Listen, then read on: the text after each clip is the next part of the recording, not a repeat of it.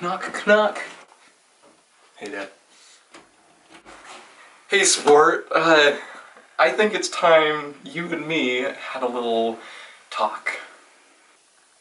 Is it gonna be as awkward as last time? Let's go. Thanks for driving, pal. It's gonna be a couple weeks before I get my license back. Oh, careful there, kid. It's a tricky clutch.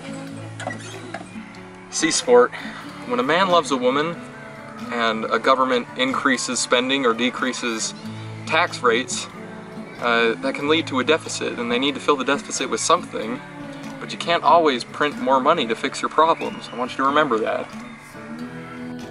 Now, these governments have to borrow from foreign or domestic lenders, and when they borrow that money, the interest rates go up.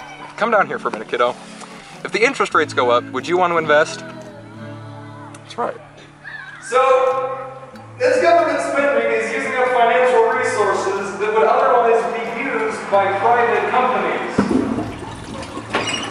They call it crowding out. So this demand for loanable funds from the government moves the demand curve for the loanable funds to the right and up.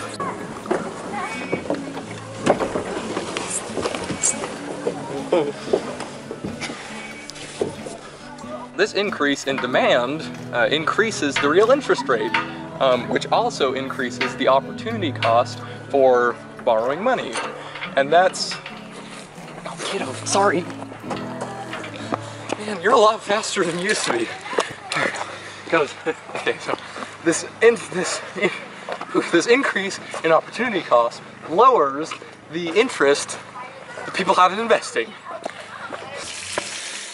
Alright, pal, so when you're done with your bath, I want you to show me what you learned. With your action figures. They're adult collectibles. Of course they are. Alright, so like, Commander Video needs to fill a deficit, so he borrows from domestic or foreign lenders. And here we have Ezio representing Italy. Now, the increase in demand of loanable funds shifts the demand curve, so when Italy gives money to Commander Video, his interest rates rise. Now, Samus was planning on investing, but since it's in her best interest not to at this point, she doesn't. Government borrowing led to Samus being crowded out of investment opportunities. Had a good day with you. Proud of you. I love you, son. Love you, Dad.